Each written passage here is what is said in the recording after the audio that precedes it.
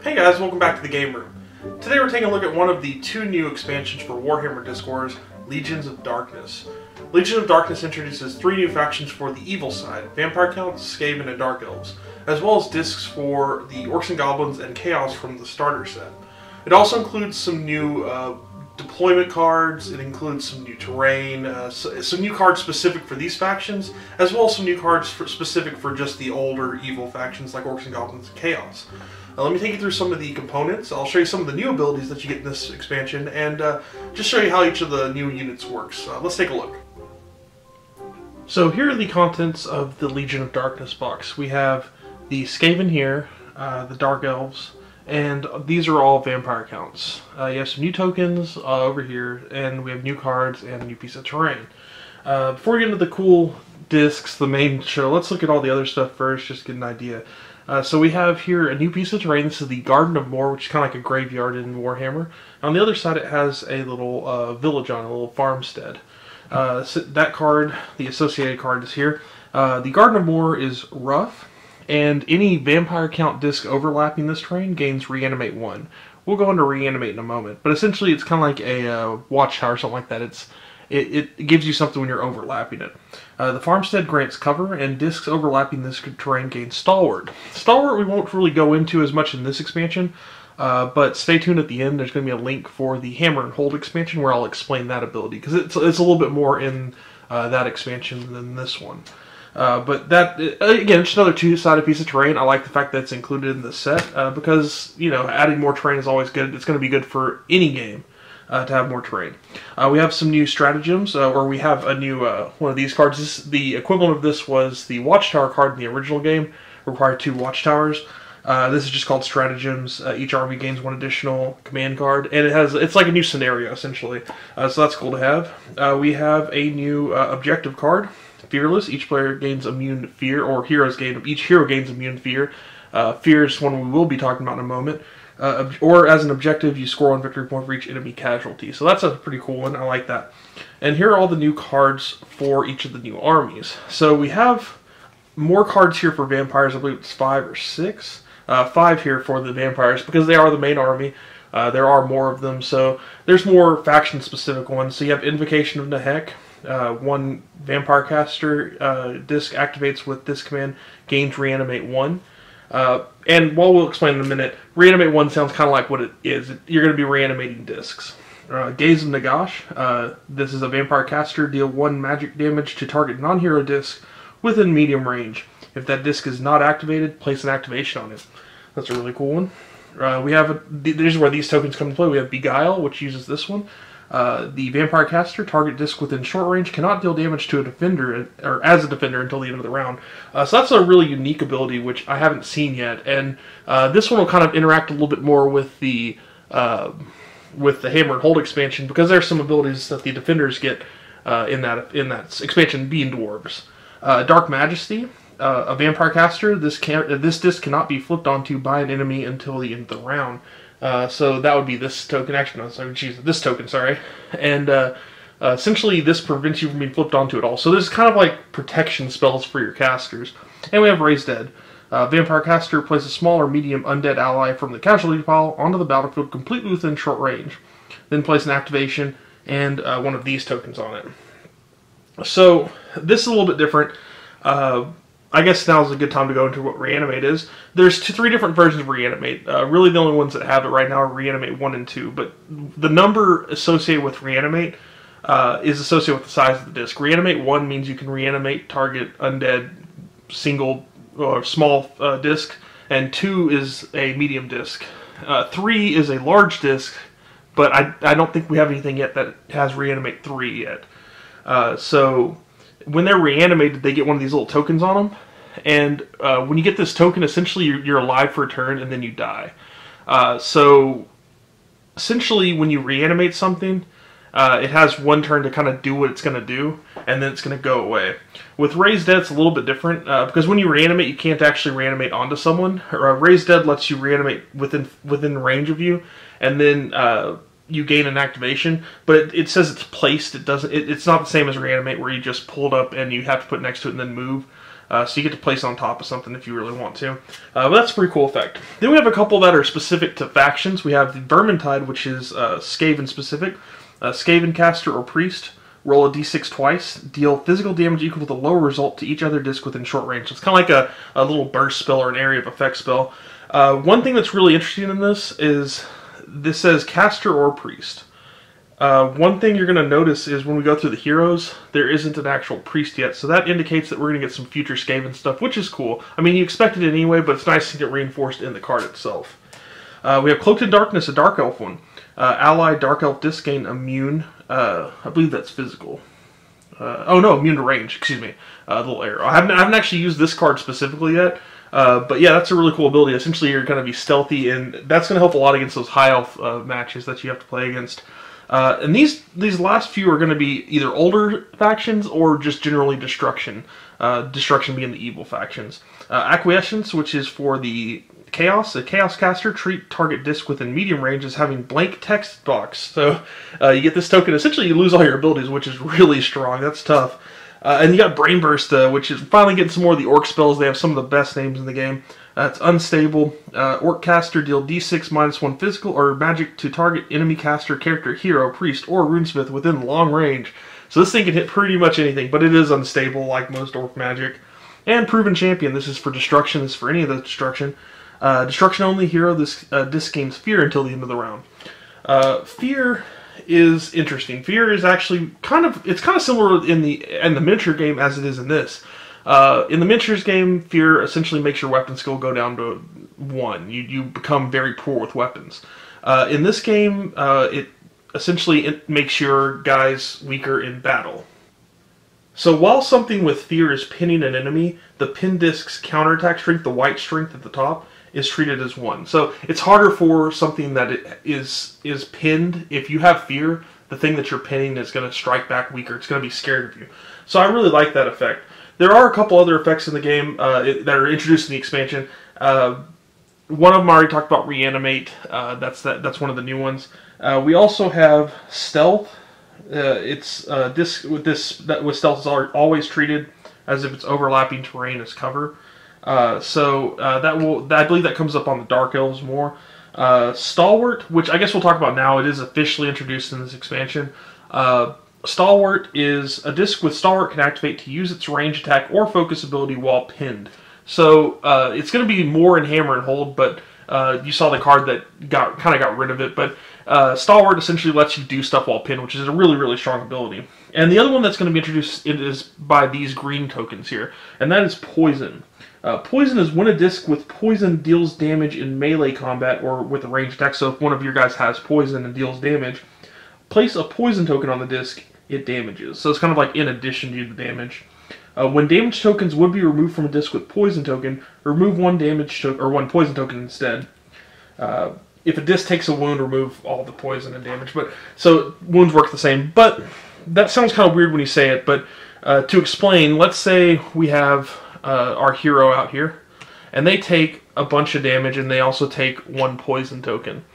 Normally at the end of the round, all your damage clears if you haven't been dealt a wound. And let's say Isabel's been dealt 2 damage and hasn't been dealt a wound. Instead of taking that 2 damage off, you would only remove the poison token. So what poison does essentially makes damage stick an extra round, and that is really, really strong and really, really annoying if you're having to play against it a lot. So that's something to keep in mind. Those are all the new abilities. We have one last card here, which is a new deployment card called All In. Discs cannot be reinforced in this zone, but it does have a 6 value. So you usually won't have to reinforce stuff into that zone in the first place. So let's take a look at the discs. I mean, that's the big attraction here. We're going to look at the smaller ones first, the smaller expansions here, or smaller factions. Each of these small factions has 1 hero, 1 kind of generic unit, kind of like the standard unit, and a little more specialized unit. The Dark Elves hero is Lorthier Fellheart. I'm never going to pronounce some of these names right, sorry guys. He's a hero. He has Fear and Frenzy. Frenzy being if he's over more than 1 disc, he does damage to each of them. While this disc is on the battlefield, Corsair's discs in your reserve can flank, so they can kind of surprise guys. He's got a fast movement of 5. He's got a strong strength of 6, a good counterattack strength, pretty standard looking guy. He can do a unit of 33 points, so he's pretty strong, I'd say. Blackheart Corsairs are infantry, missile, mobile, and stealth. So this is where that stealth ability comes in. So they're mobile and missile units. They only have a short range of 1 die, and it's 2 damage. But it's mobile, so they're going to be able to get a shot off before then. So that's really cool. They're pretty strong.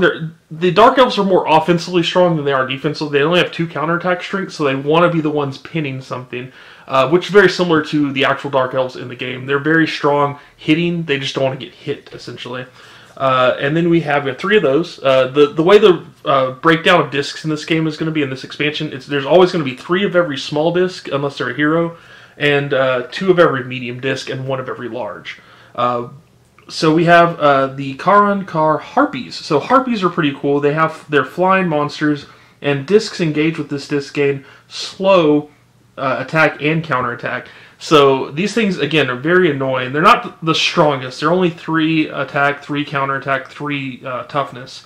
But they only cost 7, and they can get in there and just muck up a scrum. They can go in there, land on top of a few discs, and suddenly they're all slow, and they're attacking last, and they're in a rough spot. So I'd say Dark Elves right now, although there's not a ton of units here, they could be a really cool support unit. They're like I said, more offensively capable, but the Harpies are really annoying, and the Corsairs can hit really hard. So, and they can also sneak up on you because they can use stealth. They can have the card that gives them immunity to range attacks, things like that. So they can get up on you pretty quickly.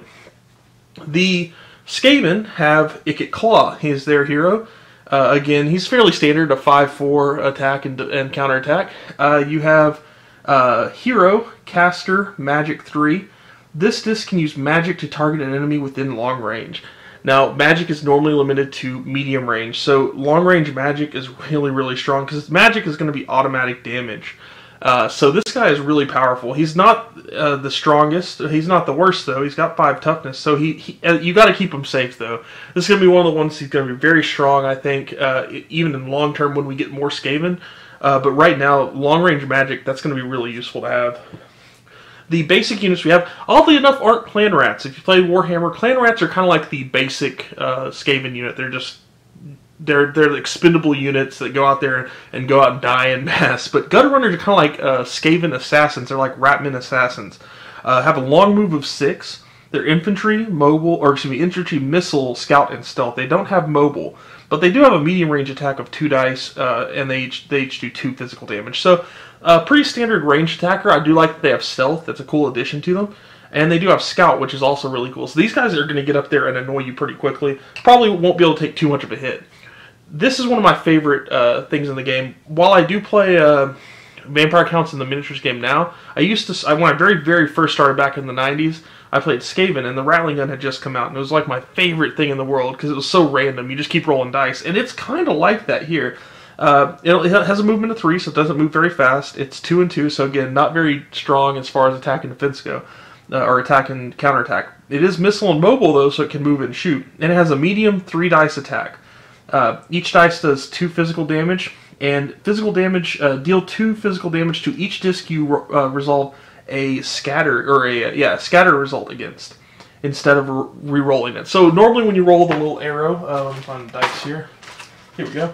That little arrow on the dice there. Normally when you roll that, you have to roll against the other nearby units to determine if you're going to hit them. So it's kind of like scattering. You're off target a little bit, but you're hitting something. Now instead of that, those just count as hits against other units. So you're kind of just spray and pray. These things are really hilarious. I really like the Skaven. I like Dark Elves, but Skaven I have a personal attachment to, and I think that this is boding well. I like that they didn't just use clan rats. They have some of the cooler units. You get the ninja, the gutter runners. You get the really cool Gatling gun. You get the and Warlock Engineer. Warlock Engineers are some of my favorite units, period. So, really good choices. Ikit Claw is a really cool guy. Those are both winners, even if there are not that many discs for them. And over here we have the cream of the crop, the Vampire Counts. Actually, before we get to the Vampire Counts, let me cut real quick. I forgot to include the new Orcs and Goblins, new Chaos discs. So let me pull those in right now. And we're back. Sorry about that. I can't believe I left these out. There's some of the cooler ones in there. So we have Orcs and Goblins here, and we have Chaos. So Orcs and Goblins have a little bit of a bigger stack, but I'll explain that in a sec. So we have Night Goblins. Night Goblins are kind of the staple goblins in Orcs and Goblins nowadays. They have 5 movement, they're infantry, and while within short range of at least one other Orcs and Goblins disc, this disc gains 1 attack and 1 counterattack. So that'll put it up to a 4 and a 3, which is really good for 4 points. It's a really cheap unit that gets better if they're in range of other guys. So kind of the old Horde mode, essentially, for Orcs, which is really cool. They are really weak, though, so they'll die. But again, 4 points, you can't really ask for much more. And this is one of the coolest war machines in Warhammer. The Doom Diver Catapult. It's you use an activation to reinforce 1 Goblin Doom Diver within medium range. What's a Doom Diver? That is this.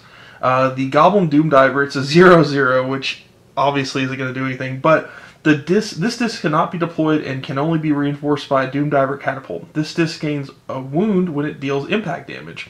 Now, it is flying and impact 5. So this thing, it moves 5, it comes into play, it doesn't have an activation token on it. So essentially, when you activate the Doom Diver, you place this out within medium range, and then it can do a fly action, fly over everything, hit a disc, and it does 5 damage immediately. So it's kind of like it's a suicide bomber. It just goes out there, hits something really hard, dies, that's it. But it's awesome. It's so cool. I love the fact that this thing just shoots out stuff. The Doom Diver is only 5 points, but each of these discs is 4 points. So that's something to keep in mind as far as like scoring points, scoring units, things like that. But that is really cool. I love those. Those are very thematic. Over here on the Chaos side, we have Demonettes. These are infantry, demonic, and they have swift attack. 4 attack strength, 2 counterattack strength, kind of reminiscent of the Dark Elves. They're very like more attacky than defensive, but they move 6, so these things move quick. They're going to be getting across the battlefield. Only 6 points. Always useful to have cheap infantry in the game. And then we have 2 of the Screamers. Screamers are 3/2, so not very strong attack, counterattack. They are tougher though, 5 wounds or 5 toughness. But they also have demonic, fear, and flying. So they're going to be getting into combat, hopefully not getting hit very hard back, and annoying people pretty much. Again, a fairly cheap unit at 7, so not too bad. So now we get into the cream of the crop, which is the Vampire Counts. The one you obviously see there's more discs for. It's the focus of the expansion. There's enough in here for... This is even more than the equivalent of what the base starter set armies are, essentially. So we have 3 new heroes. We have Isabella von Karstein. She's a hero, caster, magic 2, mobile, and she can activate to remove 1 wound from this disc. So she can heal herself. She's pretty strong on attack, 5 attack, 4 counterattack, and 4 toughness. Very strong in combat, which is pretty cool. I've always liked that the Vampire Counts have made female characters extremely strong. I've almost always ran female vampires as my own heroes in the real game, so I really like running her quite a bit. We have Heinrich Kimmler. He's a necromancer. He's not a vampire. He's a hero, caster, magic 3, reanimate 1, and this disc can use reanimate to reinforce up to 3 skeleton discs. So we have skeleton warriors, kind of like the basic unit in this expansion. So he can actually reanimate more. He's not the toughest though. He's only 3 attack, strength, 3 defense, kind of like a lot of the other casters. One thing you are going to notice though, a lot of the other casters, like in most factions, are weak. Vampires are usually really strong. 5 attack, 4 defense. They're kind of more chaosy casters. So you have over here Manfred von Karstein, and he is just kind of a beast. He's a hero, caster, magic 3, reanimate 2. So he has a stronger reanimation. He's got strong magic. He's got 5 attack, 4 defense. He's essentially a knight, which is really cool. He's a knight that can cast spells. He has a more restrictive supporting cost. He has 31, so it's going to be a little tighter on points, but he's very strong. I'm going to go ahead and start with the basic units here as far as the other discs go. We have Skeleton Warriors, which are pretty standard. They're only 4 points though, but they're 3 attack, 3 counterattack, move 4, infantry, undead, but they are slow to counterattack. So they aren't the best. They're only 4 points, and they, as you can tell from the other reanimation, you can bring them back depending on what caster you have. We got 3 of those. The Tomb Banshee, 2/2, so not very strong. But it's monster, undead, mobile, and resistant to physicals. It's kind of like a ghost. You can activate to deal d6 minus 2 physical to each non-vampire disc within short range. So it's kind of another area of effect type spell, or not spell, attack. It costs 7. Banshees are cool. It's very thematic. They essentially go through anything. So I really like that's kind of like just a boom burst spell out there. You have your own. You have an aspiring necromancer, so kind of a weaker necromancer. Only 3 attack, 2 counterattack. And he does move 5, which is good. He's also caster, magic 2, and reanimate 1. So he's kind of like your supporting caster. He'd go good with Kimmler, getting more and more skeletons out there. Part of the vampire count strategy is just throw bodies at it. They're not the best all the time, but you just keep throwing bodies at it, and eventually they're going to die. Graveyard, they're 4/4, so they're stronger skeletons. They are infantry undead. While engaged with a small disc, this disc gains +1 attack and +1 counterattack. So they're usually going to be 5/5 if you use them correctly, and they're 5 toughness. They're a little more expensive, but Graveguards in the miniature game, one of my favorite units. In the Diskwars game, again, one of my favorites. Direwolves, very fast at 6. They cost 6 points. They're monster undead impact 1 and 3 attack, 3 counterattack, and 3 wounds. Direwolves are a little tougher to use. They're more for picking off smaller units and for running up the flank. They're kind of running for interference. I used them on war machines, things like that, weaker war machines, to stop them from attacking for a turn. Not the best unit, but again, they're really cheap interference. We have the Black Coach here going in the medium discs. This is one of the elite units there. It is Cavalry, Fear, Impact 2, and while it's empowered, this disc gains 1 movement and flying. The backstory with the Black Coach is that it's carrying a vampire, and in the miniatures game, when you use it soaks up magic throughout the game, and it gains flying and scythes and all this crazy stuff. So I like that they kind of incorporate that in the game. It isn't the strongest. It's got 3 attack, 3 counterattack, moves 4. But if you can get it empowered, that's going to give it +1 on all that stuff. Plus, it's going to get flying and an additional movement. So this thing can be tough. You just kind of have to build around it a little bit. The Vargeist, a fairly new unit even to the miniatures game. It's a monster, undead, flying, and frenzy.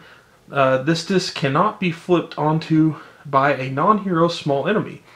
It only has 3 attack, but it does have 4 counterattack, and it does have frenzy. So if you can pin a lot of smaller units, you can knock out quite a few in one turn.